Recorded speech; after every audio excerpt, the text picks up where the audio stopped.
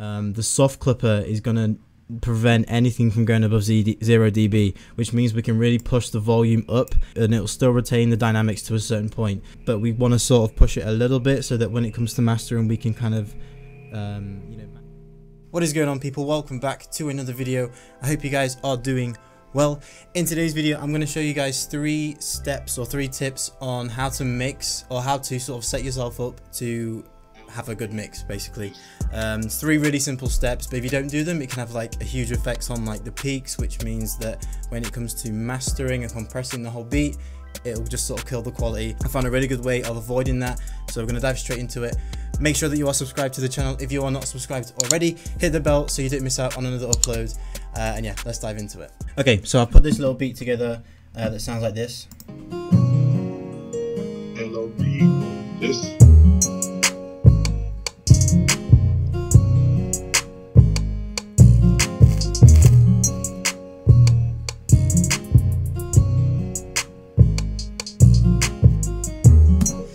Okay, now once you finish with the beat, and once the whole beat's finished, once you've laid it all out into a full beat and you're ready to, start mixing it properly, there's a few things that I do beforehand, and these things are super important because if you ever get to a stage where you finish the beat, you mix it, you come to mastering it, and you start to like compress things and try and squish the sound down to make it as loud as possible, it kind of just sounds squashed, and it sounds like you've just you know the feeling, you put a limiter on it and it just kills the whole beat.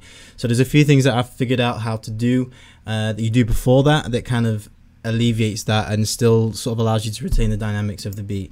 Now the first thing that I'll do is, once I've finished it, is I'll just level everything. Sounds really simple for some of you guys, but for some of you guys you may not know. So basically leveling it is just making sure all the volumes for each individual sound are how you like them. Okay, so don't worry about anything other than making the beat, sorry dogs, so don't worry about making anything sound a certain way because of a certain reason. Just adjust the volumes to a sound that you think is loud and punchy to you. It's completely individualized. So I'll go through and just make a few tiny adjustments, and to be honest you can even just use the gain knobs on the side. You don't have to go into the mixer and do it all. You can just do it before you put them into the mixer. So go ahead and hit play and start making some adjustments. So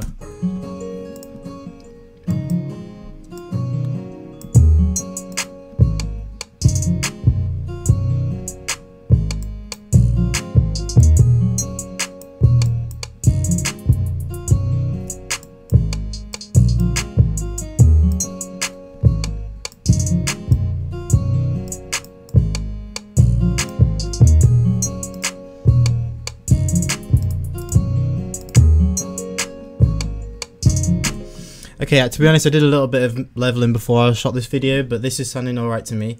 Okay, now that's step 1. So if you guys that already know how to level, great.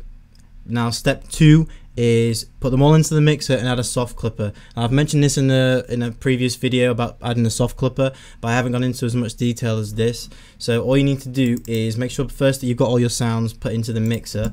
So easy way to do that is just make sure that all these green boxes are highlighted, or the ones that you want to put into the mixer. So I don't need this empty sample, I'm just gonna uncheck that, and then just come over to your mixer and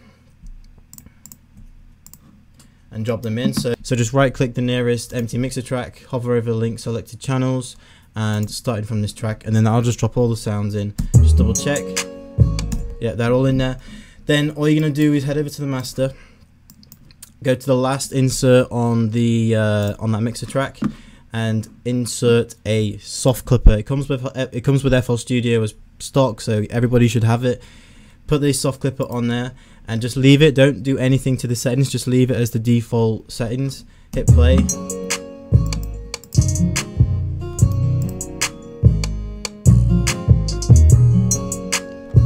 Okay, that's good. Okay, the one thing that you want to avoid is having the levels on the master come above 0 dB, because that means it's going to start clipping and distorting, and that's when you start getting that really nasty sort of low quality sound when you start to export stuff. Okay, so that's essential that you put that soft clipper on there, because it just stops all of that straight away. Now there's one thing that I didn't mention in the previous video, and that is to run all the sounds in the beat through a a mixer bus before they go to the master, and I'll show you exactly why in a second. So we're going to go ahead and add these to a separate mixer track. So just find an empty mixer track. You can even do it on the send ones, but it doesn't matter. Rename an empty mixer track and just put it mixer bus, something like that. Give it a color so you can see where it is. Okay, and we're just going to go ahead and add, and then we're just going to go ahead and send every sound in the beat to this mixer bus. So just find the first sound, hover over the mixer bus, right click and select route to this track only. Do the same for every sound.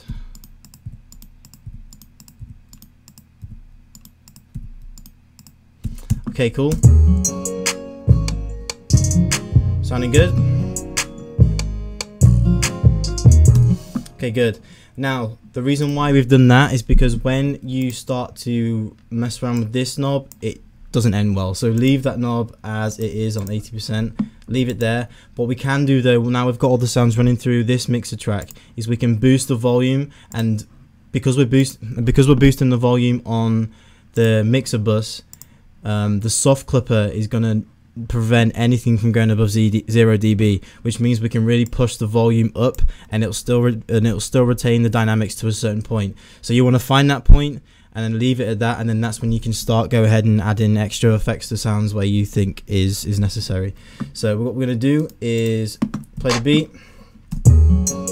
and I'm just going to drag up this mixer knob here. You might go above, you might go all the way to 100 plus 100%, but the aim is to increase the volume to a certain point that it still sounds dynamic and punchy, and not sort of over compress it with that soft clipper, but we want to sort of push it a little bit so that when it comes to mastering we can kind of maximize the sound and keep the dynamics. So go ahead and hit play.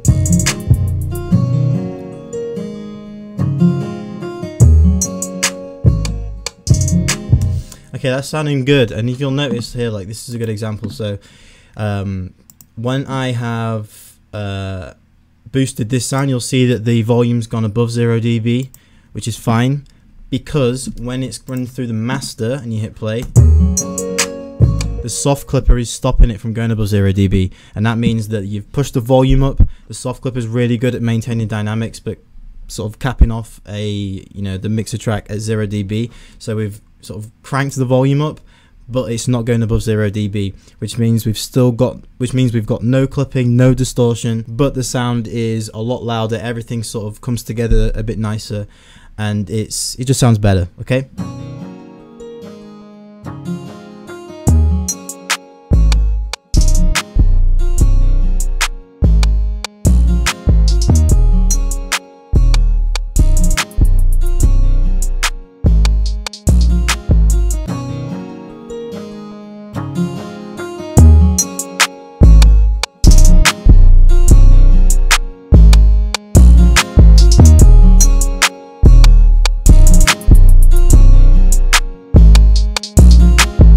And that is literally all you need to do to it. Then you can start going in and adding EQs to individual sounds, doing whatever you want to it, reverb, delay, all the things that you want to do to it that's creative on your part in terms of making the beat yours and in a polished product. Then you go in and start doing all that. This is just a really good way of putting things in beforehand and getting yourself set up, and then once you start mixing afterwards, it just sort of makes the whole thing a lot easier. So go ahead, make sure you level the beat first, then add everything to the mixer, add a soft clipper to the master, and then add everything to a separate mixer track, and then crank the volume up until it's not squashing it, but it's not like over dynamic and it's going to be a nightmare to master. So get those 3 things done before you start mixing, and you will be golden. So I hope you guys enjoyed this tutorial. Make sure you are subscribed if you enjoyed the tutorial. There'll be a lot more like this in the future. Make sure you hit the bell so you don't miss out on the upload. And if you guys want to learn how to sell beats online, I've put together a ebook recently on how to do that on Instagram specifically. It shows you how to find artists, how to pitch your beats to them, and how to close a sale. I'll leave it in the description, and I'll pin a comment on this video where you can get over to that and jump on that today. So yeah, that's all for today, people. I will see you guys next time.